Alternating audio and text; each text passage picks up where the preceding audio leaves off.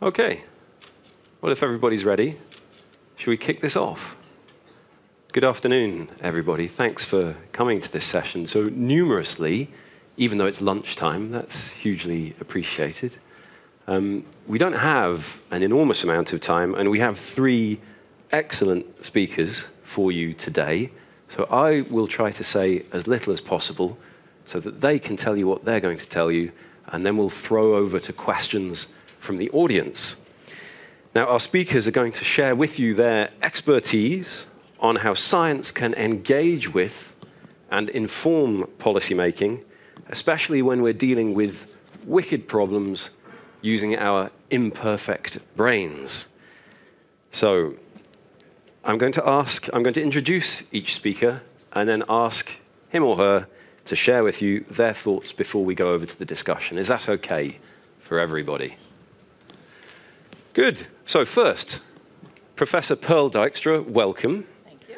You're an empirical sociologist and director of research at the Department of Public Administration and Sociology at the Erasmus University in Rotterdam. You're also the deputy chair of the European Commission's group of chief scientific advisors, who have this morning at 12 o'clock published their 7th scientific opinion, Scientific Advice to Policy in a Complex World. Second, we'll hear from Professor Ortwin Ren. Ortwin, welcome. You're the director of the Institute for Advanced Sustainability Studies in Potsdam and professor for environmental sociology and technology assessment at the University of Stuttgart.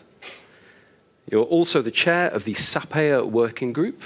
SAPEA is the Science Advice to Policy by European Academies Consortium. You were the chair of the working group which published the SAPEA Evidence Review Report, Making Sense of Science for Policy Under Conditions of Complexity and Uncertainty, which informs the scientific opinion of the group of chief scientific advisors. And then finally, last on the row, there's David Mayer, who's a colleague of mine at the European Commission. David leads a team at the European Commission's Joint Research Centre at the HQ of the Commission here in Brussels, and he leads the team on knowledge for policy, and he is the coordinating author of the July 2019, report, Understanding Our Political Nature, How to Put Knowledge and Reason at the Heart of Political Decision-Making. So I'm going to ask each of our speakers to talk about those reports right now, and then we'll throw over to questions. So Pearl, if I can turn to you first. Can you perhaps share with the audience, imagine that on one of your regular visits to the Commission HQ here in Brussels, you go to the Berlaymont building and you go to the lift, and in walks the President-elect Ursula von der Leyen, presses the 13th floor. What recommendations will you make to the President-elect about how to do science for policy better under the new Commission? That would be a very exciting trip to the 13th floor. I would start by giving her compliments. I would compliment her for the fact that one of her vice presidents, Maros Šefčovič, has in his mission letter evidence-based policy. His portfolio is on interindividual relations and foresight. I would also tell her, I'm not sure how long it takes to get to the 13th, but I would also tell her about the scientific opinion, you mentioned it, that we just published. The title is Scientific Advice for European Policy in a Complex World. And I would invite her to come, and I would gladly hand it over to her. And I think that would take me to the 13th floor. And at that point, she's very interested, and she asks you to walk down the corridor with her and tell her more. What will you tell her? You are a wonderful chair, because I was hoping you would go in that direction.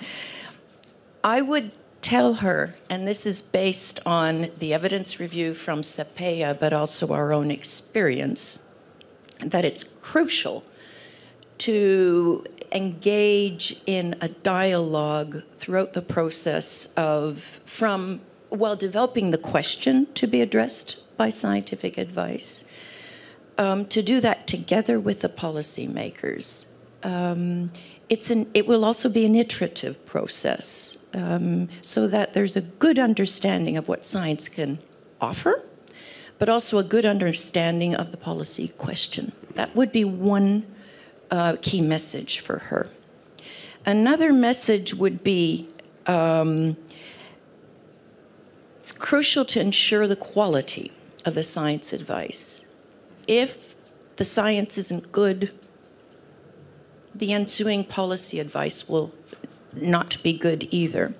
And how can you ensure the quality? One is, which is something we do, but not all advisory bodies do, is to do very structured synthesis evidence reviews. What do we know and what don't we know? I would also suggest to her to refine the procedure through which conflicts of interest are assessed.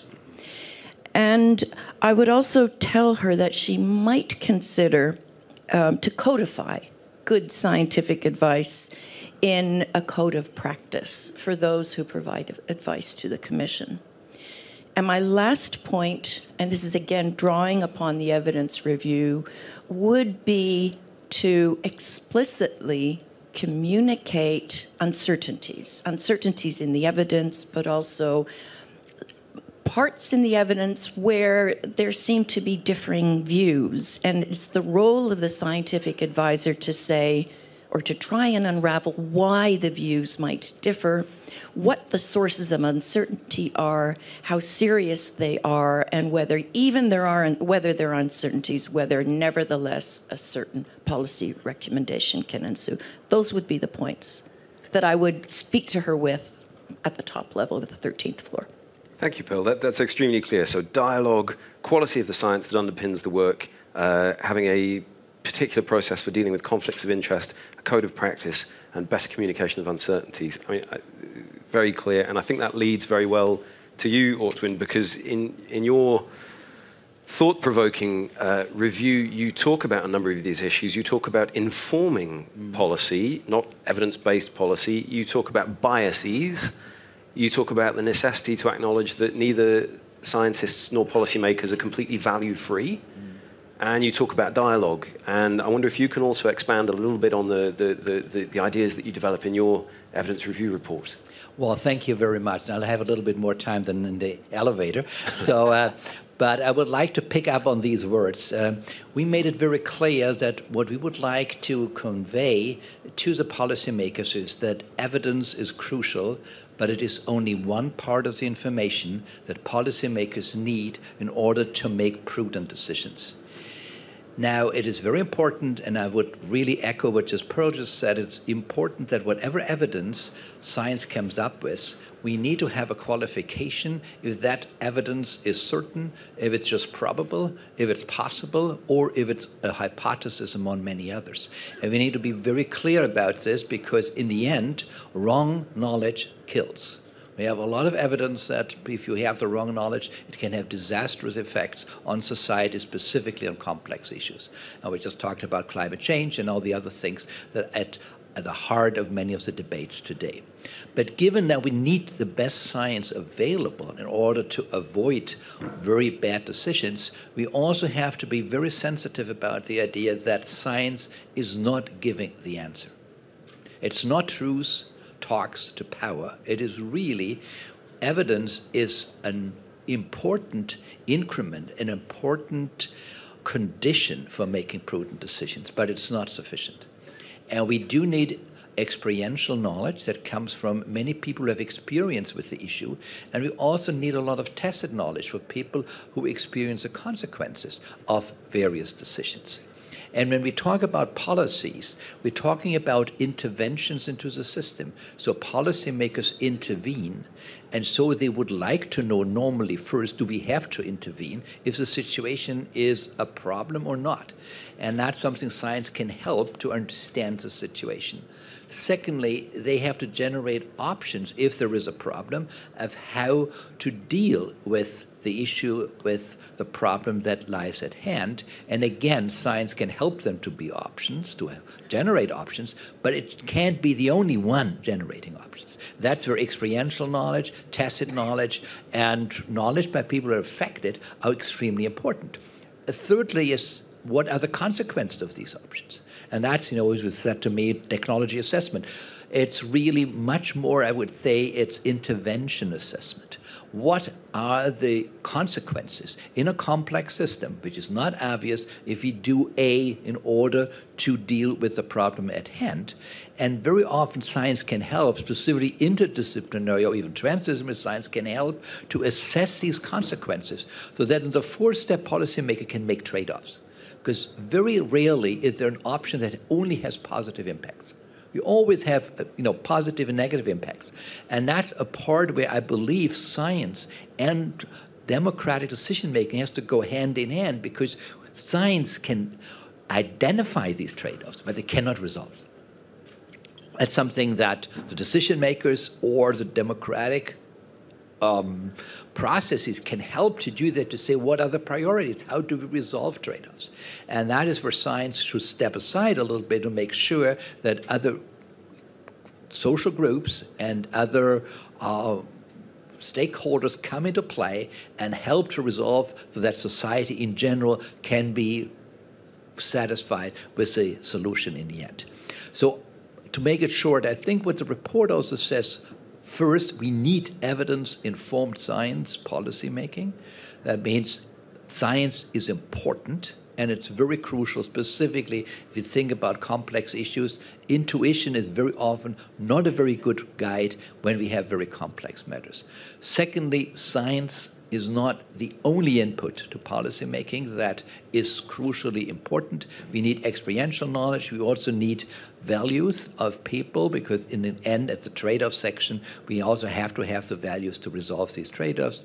And thirdly, I think it's very important that we not only involve scientists and stakeholders, but also members of the public. I very often work with randomly selected citizens as a group that will basically experience the consequences of political decisions, that they upfront have a possibility to voice their preferences, their values, and also their requests, so that it can be taken into account. So dialogue is extremely important and a part of the policymaking process. Thank you, Ortwin. Can I just say, all three reports are extremely worth reading. You can see the one that's been published today. There it is on the screen. All three also have excellent executive summaries, so you can very quickly absorb the key messages, just as Ortwin's laid out there. I mean, what I heard that was fascinating, science is, of course, important. It's not about talking truth to power. What I think we'll probably have some questions on is the possible, probable hypothesis, how we deal with those sorts of uncertainties. And then I think a point that Pearl would also be able to come in on later on is how we deal with stakeholder opinions in this process, which is, as you say, important. David, I hope you'll forgive me if I grossly simplify the message from your fascinating report. Would it be fair to say that the lesson that you have for policymakers is that it's not enough to be right, let's say, but that they also have to make it feel right? I'll take that as a way in. I think that's very helpful. If someone could put up the slideshow, I just have a few slides to take you through what we're saying. I think if you press the button, it should take that, and then the next one. And again, yep, there we go. Super. So, as we've heard already eloquently, it's very clear that the world of politics and policy making does not move in the same way as the scientific world. So that the model we have of how change happens in the science world clearly does not function smoothly in the world of politics. And we realized that, and we realized we needed to understand, how does policy change come about? How does policy impact occur? And what we did was we called together a bunch of scientists, natural and social scientists and philosophers, to tell us how humans behave politically. Because if we understand better how we take decisions politically, whether politicians, civil servants, or voters, then we could see better how to fit science into this process. And our wonderful experts came up with some fantastic review of the neuroscience, the psychology, and on the basis of that, we have 7 messages that I will run through, and which pick up very much of what Ortwin's come up with. Misperception and disinformation. Our thinking skills are challenged by today's information environment and make us vulnerable to disinformation. We need to think more about how we think. So in other words, we need to start being comfortable saying, oh, that's just your bias talking there, Ortwin, or that's my blind spot. Collective intelligence. Science can help us redesign the way policymakers work together to take better decisions and prevent policy mistakes. We can design how we work together in the policy process and the science process, so we have genuine collective intelligence. Emotions, and this speaks to the feeling point. We cannot separate emotion from reason, and therefore better information about citizens' emotions and greater emotional literacy could improve policymaking. Values and identity, we've heard something about this before. Values and identities drive political behavior, but are not properly understood or debated. And they not only drive our behavior politically, they also drive how we see the facts. They shape our world. Framing, metaphor, and narrative. And this one speaks very directly to the worlds of scientists. Facts don't speak for themselves. Framing, metaphors, and narratives need to be used responsibly if evidence is to be heard and understood. Trust and openness. This is a picture from the Citizens' Assembly, or it's the end of the referendum result actually in Ireland, but was preceded by citizens' assemblies. The erosion of trust in experts and in government can only be addressed by greater honesty and public deliberation about interests and values. And that includes scientists being more honest about their values and spending more time to understand the values of citizens whose lives they hope to have some impact on. And lastly, the importance of evidence-informed policy making. And this was a bit of a surprise to us. We thought this question of how to better do evidence-informed policy making was a bit of a niche technical interest. But actually what we discovered is that the principle that policy should be informed by evidence is under serious attack. Politicians, scientists, and civil society need to defend this cornerstone of liberal democracy. So this discussion we're having here is not a peripheral part of the political crisis we're in. It is the same crisis and at the heart of it. We are in an epistemic crisis and a democratic crisis. It's the same crisis. So what we're doing here is not a small peripheral thing amongst scientists. It goes to the heart of how we want to be governed. I think I'll stop there and maybe unpack it a bit more in questions. And perhaps the message to sum it up is we need to bring all our human nature to the job of bringing science to policy. We need to understand we are not brains on sticks. We are minds inside physical bodies, inside societies and in a physical environment, and recognize that in how we do science for policy. And one last correction, I'm not the coordinating author for the report. Actually, it's my colleague Laura Smiley who did the real work, and Laura will also be around after the session and on our stand if you want to pursue the discussion. Thank you, David. I'm so sorry, Laura. If everybody can see where Laura is, she'll be available to talk to you later on. I do apologize.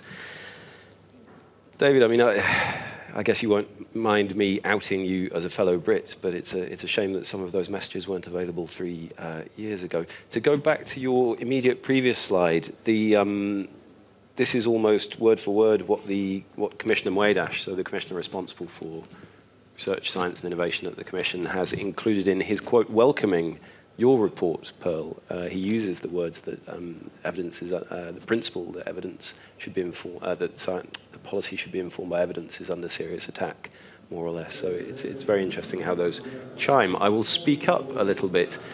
Ladies and gents, these were fascinating presentations. I'm sure there's lots of food for thought in the questions. I was approached by Sierd Kluting before the meeting, and I invited him to say just a couple of words, because Sierd, you're the chair of the SAPEA board, which is also responsible for producing the evidence review reports that support the group of chief scientific advisors' scientific opinions, and you're also the president of Academia Europaea. And I think that your question is very appropriate to kick off the discussion. It should be on. The light is on. Thank you. First of all, big thank you to the panel, because I think you emphasized the key issues at stake. And of course, a big thank you also on behalf of SAPEA to Ortwin Ren for chairing the SAPEA working group, preparing the evidence review. For SAPEA, it has been a great pleasure to work closely on this topic with the group of chief scientific advisors and the SEM unit. And of course, seeing all these beautiful reports and also listening to all of you emphasizing that this is really an issue of core importance for the society, and actually also, of course, being at the core of the scientific advice mechanism itself. How can we take it further? What is the next step you have in mind? And because this is a very important step, but the issue will not disappear from the table. It's just the other way around. It will only become more important. So question to all of you in the panel, how can we take it further? Thank you, Sid. Who would like to take this first? Pearl? Let me pass you the microphone. Thank you.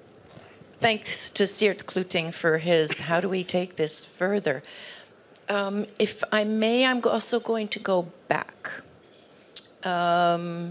We as chief science advisors have been around now, the group of 7, working with this wonderful unit in Brussels and being able to rely on the wonderful 100 academies. We're talking about academies of science that are represented by SAPEA. So we're talking engineers and people from humanities and social sciences and the life sciences and the natural sciences. So how are we going to go from here? We will continue our collaboration, but I also want to emphasize how far we have come, the fact that we're working together. The fact that in the previous commission, and Commissioner Matus will still be around till November 1st, that he has given this opportunity. And at the moment, we're preparing our report on the last 4 years. And it turns out that we are effective. And why are we effective? Precisely because we have been engaged in a very close dialogue with members of the Commission or the Commission services. What is your question? How can science help address your question? And that's something that we will very much like to continue. What we also do, and that is more, I didn't describe it now, but that's more the role of what happens by the unit, is what we call the policy landscaping. It's crucial for science advisors to know what the needs of the policymakers are. And then I'm talking about needs like what is on the long-term policy agenda. So believe me, we are very carefully studying Ursula von der Leyen's mission letters to see what her plans are, where she is going, so that we can be more effective, so that we can use her mission letter as a hook or as a hanger for how we position our advice. It also will inform us about the topics to pursue. They will be Green Deal, they will be the digital society, they will be a lot on social inequality, inequality in Europe, East and West, North and South, inequality by age, and yes, inequality by gender. So how will we go forward? We will use these opportunities to continue, I think, the good work that we've been enabled to do.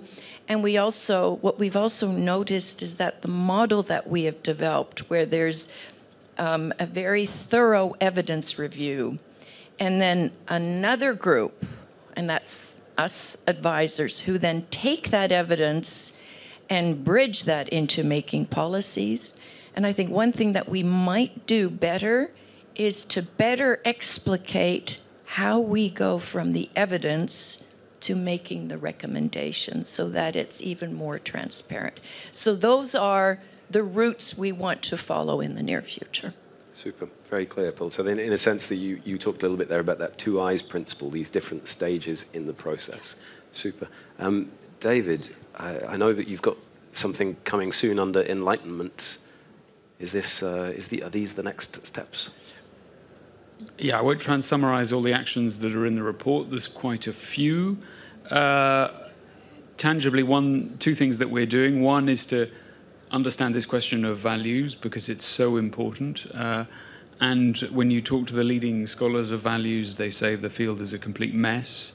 So we've just started a project to try and bring some organization to that so we can equip policymakers and scientists to handle values issues and think through them in the politics of their decisions and in the science advice that they're giving. So that clearly there is a very great absence there. We don't know really enough in politics how to talk about values, not at cross purposes, and to understand how values shake out in political issues. So that's one practical project that we're doing.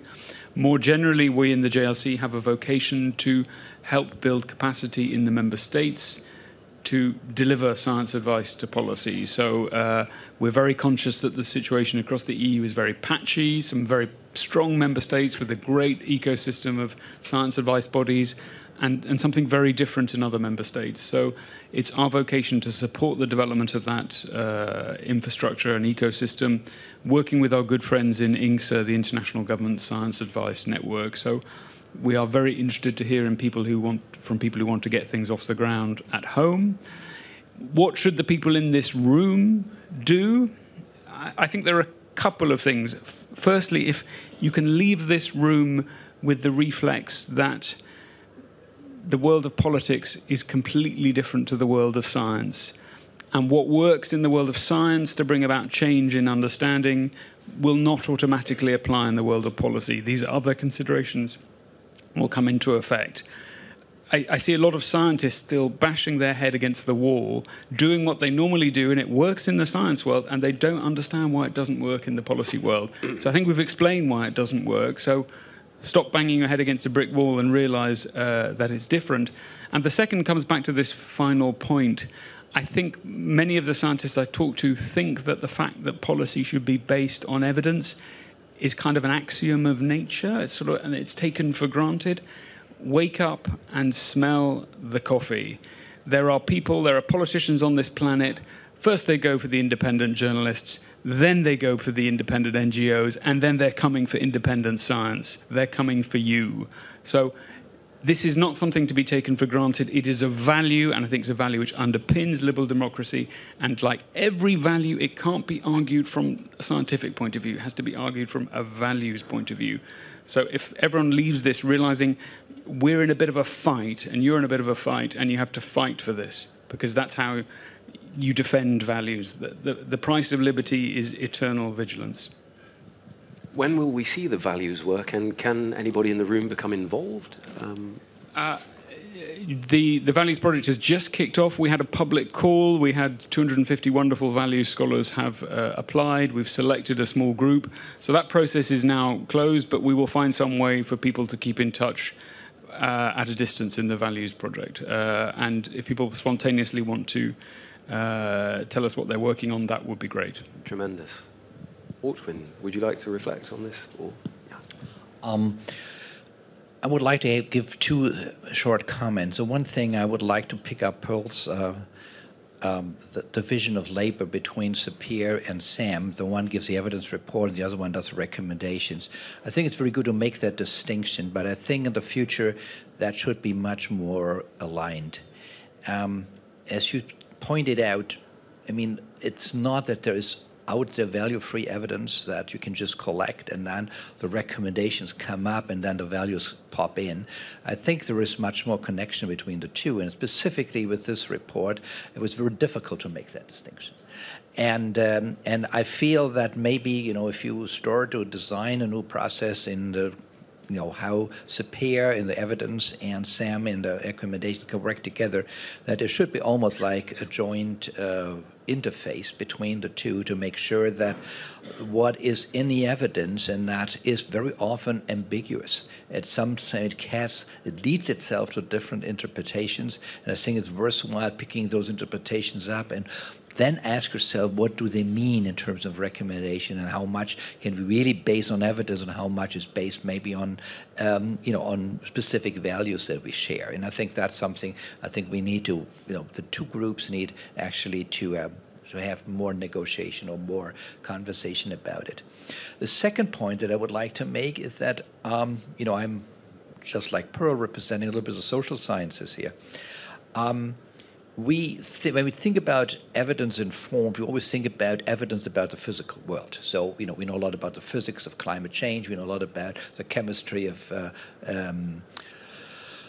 plastic in the oceans or whatever, all the issues that are out there in the exhibition. But I think there's another contribution of science which I call catalytic approach. And the catalytic approach is that in a democracy specifically, we have hundreds of processes in the vertical and horizontal governance, a lot of levels that have to interact. And I think what we do need, and much better need, is more research about the process and how to make sure that what we just have been propagating, having scientists, stakeholders, citizens, collaborate in a way that the best of their knowledge is being used to create a good, wisely balanced decision is not easy to perform and not easy to implement. And I think we also need better research on the design of these processes. We have a lot about how the processes do not work. In the policy field. The policy scientists always say, well, this doesn't work, this doesn't work, and for what kind of reason. I think what we definitely need in the policy arena is to think about how would we design a process that does take into account the various evidences, that does take into account a plurality of values, and does take account the need for transparency, because otherwise we have the erosion of trust that you said, when we are dealing with that every day. So we need better processes to do that. And I think that's also a scientific mandate. It's something what we can experimentally do partially. We can do it theoretically. We can do it on a basis of case studies and so on. But we need to do this. And one of the things I think is a major challenge for society today, and that's a challenge on one hand, is that fake news, I design my own truth, and then everything fits into the same picture. And that's a very simple picture that is very well to sell to everyone. And the other one is the opposite. Everything's so complicated that we can't move. And, and now we lose time. And now in the climate debate, we're losing time because we have to take that stakeholder account and that stakeholder, this interest and that interest. In the end, we come up with something that nobody really liked. And I think designing good processes that help to take variety and diversity as a strength, not as a weakness, but still being effective, efficient, and fair. That is a challenge, and I think that's where social scientists are really asked now to provide better solutions. Thank you, Ortwin. You've all been incredibly patient. I think it's the moment for you to inform us. We've talked a lot about dialogue, so let's get that kicked off. I should have said at the start of the session, you've probably been in other sessions where we've used Slido, the app. That's not what we're doing here. We're going to do it the analog way with these things on your body. So if you raise your hand, I'll either bring you a microphone or I think we have this. Will you do it, Agnieszka? That's very kind. Please, the gentleman. Sorry, Pearl. The gentleman here? Yeah. Yes. Grey hair. Very good. Please. Agnieszka, the gentleman here in the row standing up. There we are. That's the best way. Oh. Good man. No, it's fine. Agnieszka, this also works as a microphone. Yeah. Thank you. Okay, well, thank you for a very interesting discussion. This is a subject which I've been working for the last 15 years. I'm at the interface of policymakers in the EU and the researchers. And there are quite a few challenges I find, in particular, when we are looking at very complex problems. In this direction, we also conceived a newsletter called Science for Environmental Policy, which Commission diffuses since last more than 10 years. I'll give you just 3 examples. One was the health impact of electromagnetic waves. Commission asked us what we should do. in terms of policy. But if you look at the scientific world, it's divided half-half. And when we bring those kind of discussions to the policymakers, they say, I don't want those discussions. Give me one answer. And that's I think that the biggest challenge we face. Same is when we were looking at banning cadmium, let's say. If you do life cycle assessment, it says, okay, looking at the environmental parameter, whether it's climate change, toxicity, it can be good or bad compared to lithium ion. So there's no black and white answer when you're looking at a scientific research, but policymakers, they want everything in black and white. And I think that's where we face the biggest challenge. Another example is the impact of medicines on the environment. So the medicines have a very positive health benefit for human beings. But when we're looking at the environmental impact, there are. But then again, you have to nuance. If you look at the research going on, you have to really nuance. And then again, the policymaker says, I don't want the scientific debate in my policy document. I want what I should do. Can I try to summarize yes, your question? Please do say. I gather that what you're saying is that if we go to decision makers with a big, thick report that says, well, on the one hand this, but on the other that, then they're going to be dissatisfied. And your question is, how do we deal with that? Is that a fair summary? Yeah, I think that there's also the problem of the language, because quite often the language of policy making and the language of scientific research is miles apart. Yeah. And that's where the people like us, they come in between to try to make them understand each other. And which is your organization? It's called Bio-Innovation Service. Very good, okay. Yeah. But I think that's the biggest challenge when we try to bridge this science policy gap, I would say. So how do we bridge that gap in terms of language and in terms of communicating those not black and white issues? Please do, Pearl, yes. Thanks Thank you for the question. very much for your question. As scientists, we cannot expect policymakers to solve our debates. That's the role of a science advisor is, and that's the title of the Sapea report, to make sense of science. So yes, there are differing views. It is our role to say why there are differing views and why nevertheless there is a particular path that is suggested to be pursued and what the certainty is that that path will lead to. And then you get into all kinds of difficult issues like the precautionary principle, and then very different kinds of evidence are required than if the evidence is more solid. I want to give you one example from practice that we had, and that's the issue of micro and nanoplastics. You just have to look at the television and you see that citizens are very concerned about plastics. And the media contribute to this. We all know the images of poor little turtles wrapped up in nets, et cetera, et cetera. We also know how eager citizens are to go out into the beach and to pick up plastic.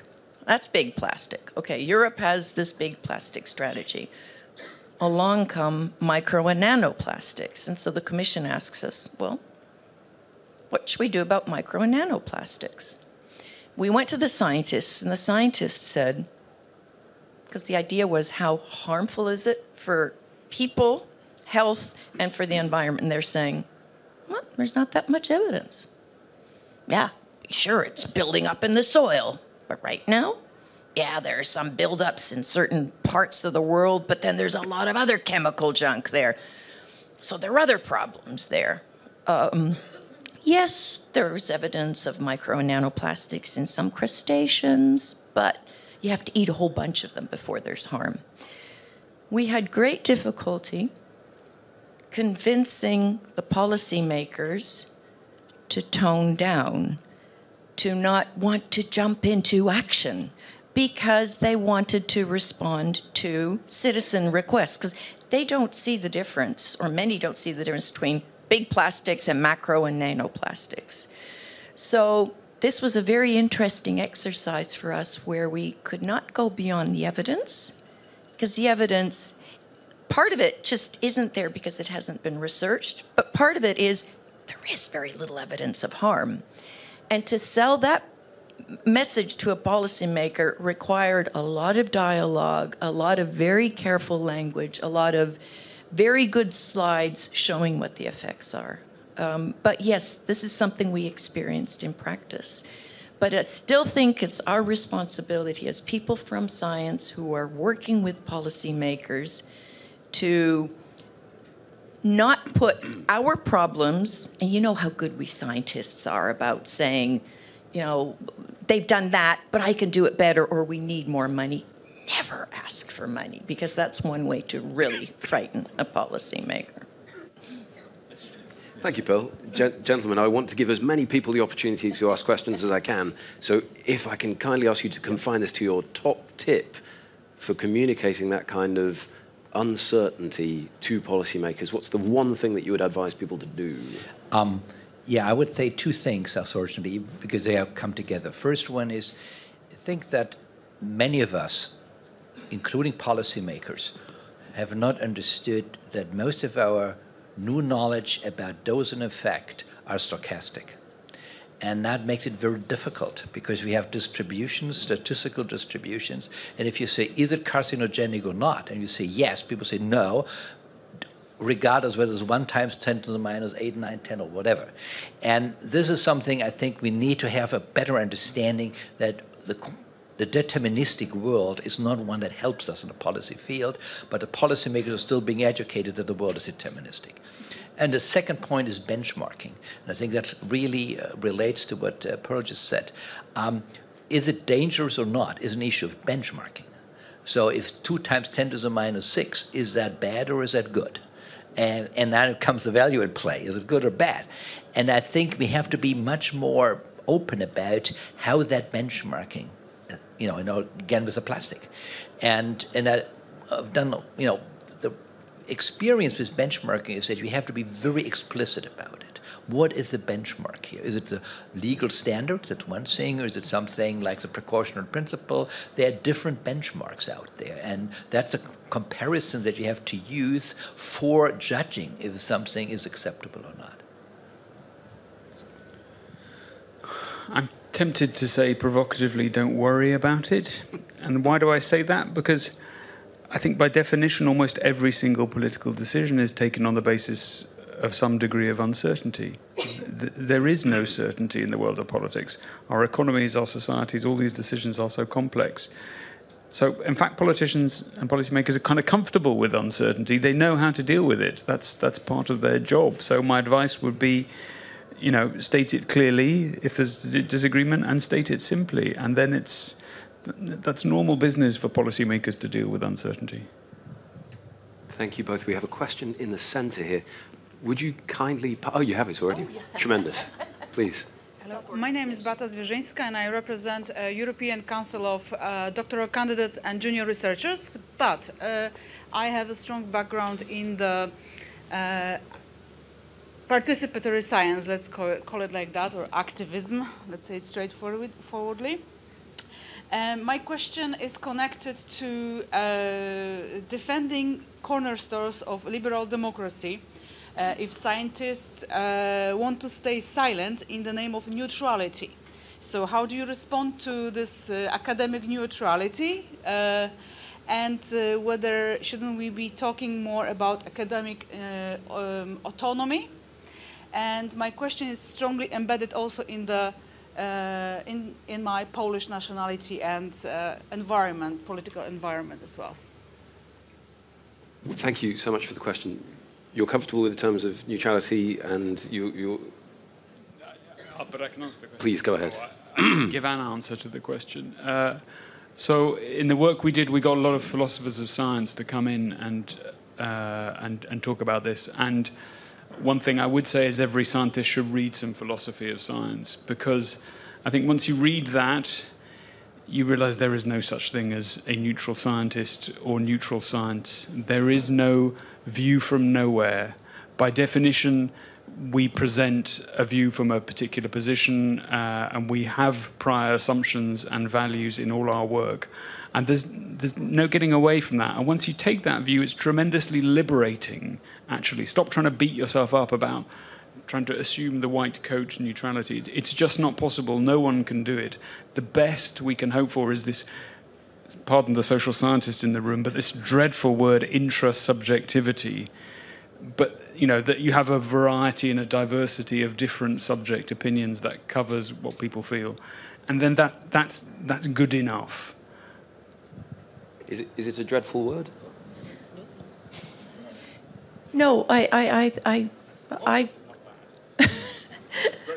don't know which word you're referring to right now, but I'm trying to grasp what you said about every scientist also has values. Yes, we need to acknowledge that.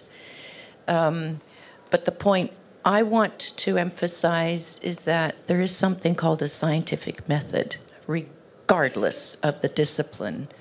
And that is in training, in thinking logically, in explicating assumptions, in being transparent, in trying to make one's work replicable. And those values, which are crucial to science, we need to train our students, we need to train citizens to engage in them, to be reflective, to be reflexive, and to think, and I won't say like a scientist, but still to use a methodological way of expressing oneself and of thinking oneself. And that's a skill that sometimes is not present in every layer of the population, and I think that's where teaching really comes in.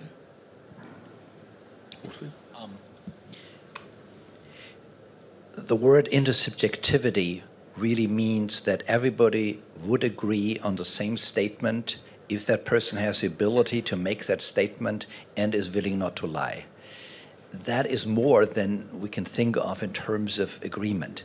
And I think I would really stress out that sometimes I think we go too far in relativism of knowledge. I mean, there is knowledge out there where everyone with a very different value system will still agree that the causal connection is there. And that causal connection is not there because we have an objective sense of truth, and I think all the philosophers tell us that, but that everybody who is able to make the same observation and is not lying would come to the same conclusion. And that is a powerful tool. Let me say that that's a very powerful tool, and we need it, in a sense of fake news. If everybody believes what I desire is true, we get in a whole mess of things, and we see that in politics. So we need a kind of institution that says we can agree on something that is clearly not true. And we can agree on something where we say that's clearly true in any way that we can come together. And there are some things, and more things that we can see now, where we have a range of answers that all seem to be circulating about what the causal connection is, but we can't pin down into it. And I think that's very important that we be very honest about it, because that's the issue of trust again. If you're not honest about that, overselling the robustness of science, we have a real problem. But giving up on the issue that there is intersubjective recognition of how things work would be, I think, would damage, it would collapse the whole legitimacy of science. Would you like to respond based on what you've heard? Well, I cannot say more. Like, I completely understand that. It is just, I wanted it to sound loud and perhaps to colleagues, and just to have it emphasized. So that were the responses that I was actually expecting. So nothing to add. Thank you for the question. I'm looking. Yes, the gentleman in the front row here with the glasses. Second row. Yes, hello, Ludovic Tilly. I'm the chair of the Coimbra Group of Universities. And I would like to know, with the development of open science and citizen science, do you foresee changes in the exercise of scientific advisors? I mean, practically, how this job is going to change? I didn't quite catch the bit then. Do you see a change in the practice of... Of the scientific advisors. Oh, the advisors, right. Oh. With open science. You're asking this question, and I assume because you think something might change. So maybe you can elaborate on your question. What do you know that we don't know? I don't pretend. No, I think that as a scientist as well, a physicist, we probably believe, and I would probably believe, and I'm afraid I'm wrong, that science can only be made indeed by experts, by scientists, right? But we know that actually this is not true, and that even if this was right, this is going to change with citizen science. So basically, the whole community is going to participate to that effort. So how do you see this changing in the way then the scientific advisors are going to build their approach to give the right advices to the policymakers who are going to hear as well what the society is saying at the same time? So there is a sort of increase of the noise, if I may say. I understand your question better. I still think it's a leap to go from open science to changing the practice of science advice. What we do see, I mean, I'm all for open science. I think it's excellent. It's a difficult concept because there's the open publications, but there's also an idea of being open. The whole process of science is open. How do I develop my questions? How do I go about answering my questions? How do I go about publishing or talking about my answers? That's another way to look at open science. And then we have the data. How can we share our data? And then if we get into the social sciences and health sciences, then there's a lot of privacy issues. So we haven't solved all of these issues yet. One thing we have to watch is how also science can be abused, and that's maybe coming back to the very first question. What we find is that certain interest groups, when we're working on a topic, and then now I'm talking we as the Chief Seven, they will send us papers, have you seen this? And we will see that it comes from a very specific circle. I'm trying to be very neutral. And we know that this is not good science. We also know that certain people will refer to articles because they will take the autism from vaccinations. The paper upon which this belief is based was retracted by science 15 years ago. It still resurfaces. So we have to, and I'm going to come back to my previous point about educating people, where we know there's, I'm sorry to say, garbage science too. And this is our role as scientists, that we should sometimes be more strict and say, that should never have been published. So yes, open science provides more opportunities for people to learn about science, but we know the backside of that, and that is that people will always find a scientific paper to back up their political views and can be very vociferous about it. But I understood David wanted to jump in. It's a great question, and I think it depends on whether you think, do we want simply better science advice, but it's then ignored, or do we want actually advice to change the policy? If you just want good science advice that has no impact, then nothing needs to change. If you want to have some impact, then everything needs to change. And why does it need to change is because, wake up, we are in the middle of an epistemic crisis. I don't know what it is. It's something in the politics. It's something in social media, whatever. You know, the days when august people in white coats and Nobel Prizes could get up and the room falls silent and everyone takes it on trust, those have gone.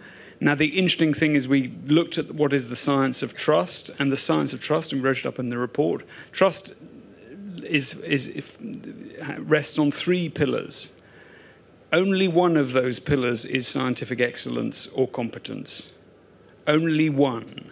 So mere excellence or competence on Nobel Prizes is not enough. There are 2 other pillars. The second one is honesty. So are the people giving the source of the knowledge, are they honest? Are they perceived to be honest? So there's some work for scientists to do on how they persuade citizens that they are honest. perhaps being more open about the values they espouse, how they're funded, all those sorts of things. And the third thing is there has to be a community of interest between the people who are being asked to take the advice of the science and the people giving it.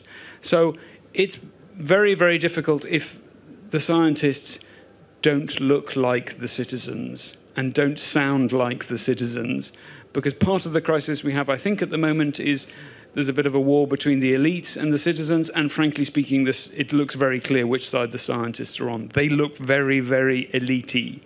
They don't look like they're on the side of the people, and that is going to stop the message getting through. So until there is more clearly a commonality of interests and identity between the scientists and the people whose advice you want to take on trust, we will struggle. Great. I'm sorry to be that guy, but we have 5 minutes, and I know there's a gentleman waiting here. Ortwin, if you would like to, you can very... that's very kind. Sir, please. Do you have a microphone or not? Who has the spongy microphone? Good throw. Well done. Yeah, that's me knocked out. My name's Graham Kai. I'm the Vice President of ALEA, which is the European Federation of Academies of Science and Humanities. I thank you very much indeed for your presentations, greatly valued. Can I take up David's point? I think it's point 5. I did write all 7 of them down, actually. Point 5 was about framing the narrative, and especially conveying evidence. And it would be marvelous if we had examples. Perel's example of a sort of David Attenborough picture of a turtle caught in a plastic bag speaks millions of words. I just wondered if you had any help and advice on how, indeed, we could convey the evidence better than we are at the moment. Great question. Ortwin, you take it first, please. Yeah. Okay, now I'll take the first chance because maybe I never get it again. I think one of the interesting issues about how to convey science is that we are dealing very often now with set complex problems where the normal way of learning by trial and error is not the best way to do it. And very often, if you take economics or anything else, the economic system is based on trial and error. You get bankrupt, then you have to do something else.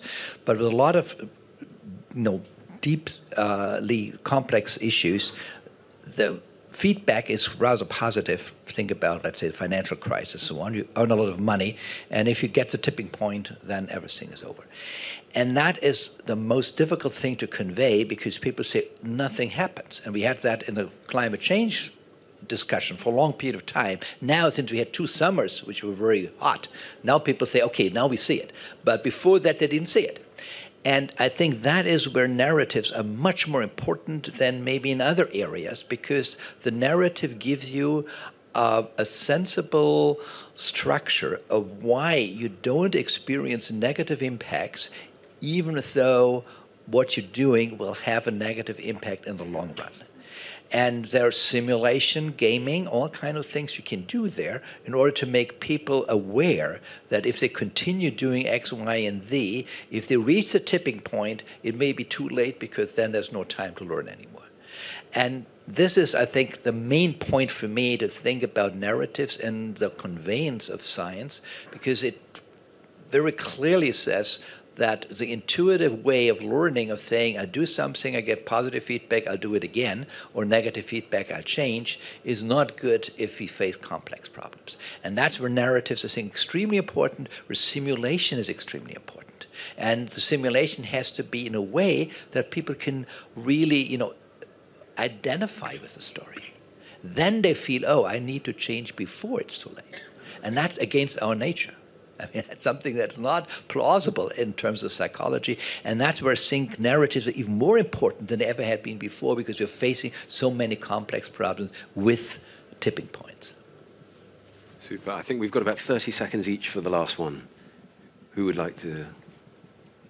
Pearl. Please do, Pearl. Yes, you've got now a minute. I love your question. And for me, it's a question about communication. And we, as scientists, and I'm speaking as a scientist because I am one, have to look very seriously at ourselves and how we communicate our findings. And yes, I know there are all kinds of incentives and pressures from universities to blow up our findings. There's also an incentive to sort of shove away other science and say, oh, but there's a gap and I have to fill it. We should stop doing that. I think we have to spend more time thinking of narratives or thinking of images. I'm trying to think of, I'm forgetting his name, but he worked for the World Bank, and it was changes in inequality over time, and he drew an elephant. And the tail, that was the increase in inequality in China, and it was Europe, that was the belly, and there weren't that many changes, and then there was the elephant nose, trunk. Brilliant, absolutely brilliant. I can't say we can all do it, but I think let's strive to do it. Try it with our children, with our siblings, with our partners, our grandchildren, to try and get a good narrative across without dumbing down, because that's the challenge. Simplify, but don't dumb down. But thanks for your question. Thank you, Pearl. I think that we have to wrap up, unfortunately. I'd like to tell you all that this is a paperless event, but if you would like to receive, I mean, I'm sure you can all use the relevant search engines to find the documents, but if you would like us to send them to you, feel free. I think there's a piece of paper at the back of the room where you can leave your email address and we'll send you all the reports that we've talked about today. I'd like to thank you all for coming here so numerously and for your active participation in the session. And I hope you'll join me in giving a round of applause to our three speakers who have been really excellent today. Thank you so much, David, Ortwin, and Pearl. Thank you. Very good.